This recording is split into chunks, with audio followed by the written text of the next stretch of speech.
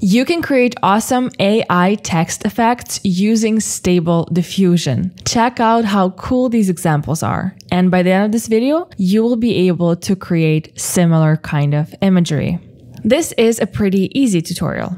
All you need is two things: Stable Diffusion and ControlNet. I've made an entire video about installing Stable Diffusion, so check it out if you don't have it already. And the second thing is ControlNet. We'll be looking into installing it soon. By the way, I also wrote an article on this exact same topic on my blog, CreatixAi.com. If you prefer reading, you can follow it and also check out some extra imagery that I don't show here. Now, if you have ControlNet installed, you can skip to the next timestamp. If not, here's how to install ControlNet. If it's easier, look at the article to follow the steps. We'll be installing SD WebUI ControlNet extension for Automatic 1111. The GitHub page also includes installation process and some other tips and information. First, we need to go to the Extensions tab. Select the Install from URL tab and paste this link. So here we go to the extension, pasting the link, and then click the Install button. Wait for the message saying that the extension is installed. It can take a few minutes. Then you can restart Automatic 1111 WebUI by closing the terminal. So you need to completely restart it. You could also check for updates in the Install tab. And if there are any updates available for ControlNet, click Apply and Restart UI to update it. Now you should be able to see a new ControlNet tab. It's right above the scripts usually. And here you can drop your reference image, select all the preprocessors that were probably all installed already automatically, and a model. Last time I checked, models need to be downloaded separately. So we need to go to the models page and download all the files with extension .pth. You can download some of them or all of them, but for this tutorial, we need depth. So make sure to have it installed. After you download it, drop it into the ControlNet extensions models directory. Stable Diffusion WebUI, extensions, SD WebUI ControlNet, and models. As you can see, I have a bunch here. Most models say SD15 somewhere in the name, but if you want to use it for SDXL, there's also XL models available that you can download. We have depth here as well. And there's also things like T2I models that you can be downloading, but we really just need depth for this tutorial. Next up, preparing text. Before you can generate cool looking text effects inside Stable Diffusion, you need to prepare some JPEG or PNG files with the text you want to transform. You can create your text file in any photo editing software like Photoshop if you have the subscription, or Canva. Canva's free, and this is what I'm using right now. You can see all these examples of text that I created for this tutorial. So create a new empty page in the size you want to generate AI art with. I use 1920 by 1080, but any will work. Just remember the ratio for your later AI generations. Type in the word you want to use. It can be anything, but the more words you include, the harder it will be for Stable Diffusion to get all the letters correctly, as we will see soon. And pick a font that will complement your idea. For example, a handwritten font would work great for ropes, noodles, wines, toothpaste, and stuff like that. And a blocky thick font will do better with rocks, bread, ice cubes, and so on. If you want the text effect to be the main point of an image, make it larger and centered. Or you can also make it smaller and placed to the side if you want other elements or portraits inside also. Then just download all these files as JPEG or PNG files and you're ready to begin generating. So we're gonna go to Stable Diffusion, select your width and height that are the same ratio as the text files you created. I did 1024 by 576 as it's the same ratio as 1920 by 1080. Then inside ControlNet, we can drop our text, make sure to click Enable, and I like to also select Pixel Perfect. Right now, as you can see, there's no difference at all. But in the preprocessor, we have to select Invert and then Model depth. And when we click to preview the preprocessor results, we can see that the text and the background were inverted. And this is exactly what we need for this tutorial. And all these settings stay basically as they were. So now it's just a matter of selecting a seed, writing your prompt, negative prompt, picking your checkpoint and hitting generate. And here we have adorable ghosts that say boo. So another thing to look at is the ending control step. How soon in the process do you want ControlNet to stop affecting the AI generation? It could be helpful to play with it so that the results are more unique and don't simply follow the text. So the original one was 1, which means it goes 100%. ControlNet is affecting the generation for all these steps. When we lower it to 0.5 at about step 12 or 13 out of 25, ControlNet stops affecting the generation. And when we run it again, you could see that the difference is not huge, but there's definitely more changes in the second one compared to the first one. And if we go to something like 0.2, look how it starts with the text, but then completely disregards it. And now we just have adorable ghosts. If we do 0.35, it stays for a longer period of time, but then once again,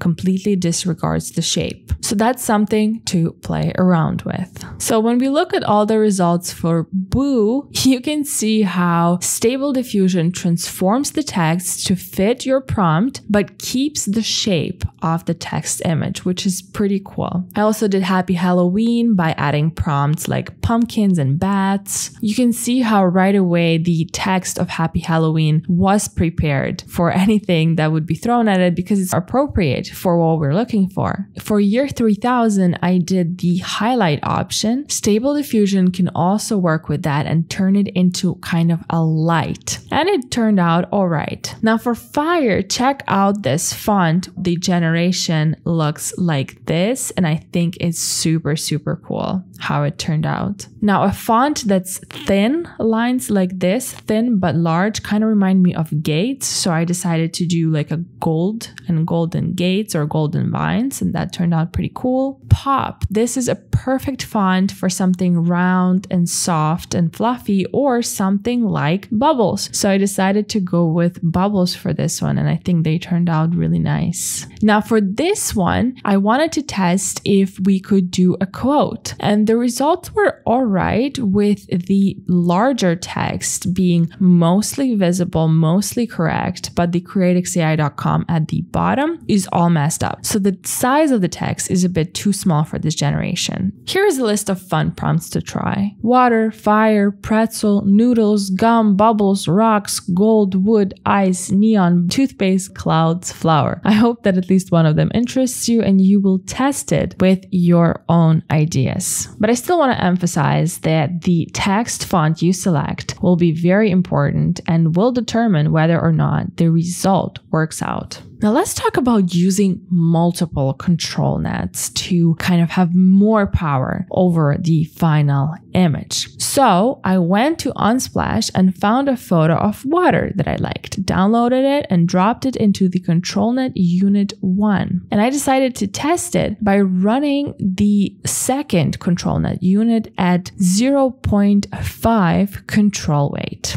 And then I'm just copying everything from an image I already generated so I can compare the two after I run them. So here was the text, it says water, and here was the final generation with just one control net. Now, if we use the second one at 0.5 weight, we get results like these. By adding depth with an ocean reference image, we can see that the biggest difference is that of composition, but the image itself didn't turn out as well as without the second control net. So don't think the more the better, sometimes that's not it at all. But using soft edge control net resulted in a stunning AI generation with a clear composition and lighting. I definitely like it better than the original. What about you? And the same idea applies to all the other ones. We have segmentation, shuffle, style, instruct P2P. They all create completely unique compositions and colors and affect the image in all sorts of different ways. And I love looking at these results. They are surprising and they're beautiful. You could really use an experiment with all of the ControlNet preprocessors to get the most impressive results. I won't be going over what each one of them does or means, but probably a series of ControlNet lessons will be coming soon. I've been working on collecting data and tests for a while now for ControlNet. So if that's something you're interested in, make sure to subscribe so that you don't miss it when it finally comes out. Now, another cool thing I wanted to show you is how to in-paint text effects. Let's say we got this image and we really like it, but we don't want it to be called a fart shop or an art shop or whatever.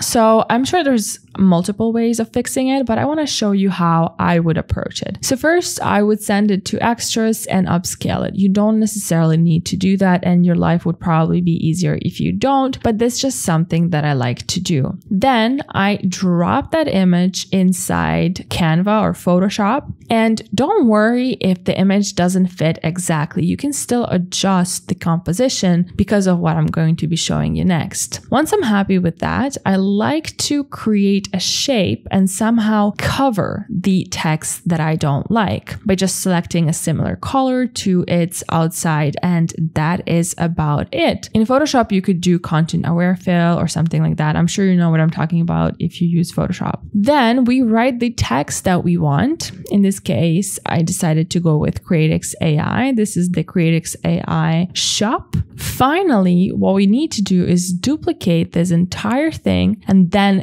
delete the photo, delete the little background, and change the text to black. Now we have two images to work with, and I'm going to download both of them. So I'm going to go back to Stable Diffusion and send the original image to Inpaint so that all the settings and parameters are the same as previously. But I will swap in the new image we just created. Then inside ControlNet, I'm going to drop in the text. And the reason why we want to do it this way is so that ControlNet shows Stable Diffusion where exactly the text is supposed to be. So it has to be properly aligned with the image. Do the usual settings. And in this case, I decided to go with only masked. When I hit generate, it starts generating, and now we have this text, but it's way too dark and we can still play with it. We could, for example, decide not to invert. So just use none as a preprocessor and run it again. And then we have a little bit of a brighter text, but it still doesn't look perfect. You can play with it by adding other secondary models if you wanted to, or you could always select to go for the whole picture and hit generate. All right, so I upscaled it, so it looks like it's going to take a while to generate, but basically because it's generating them at the same time in its entirety, it's probably going to look better. And I think this result is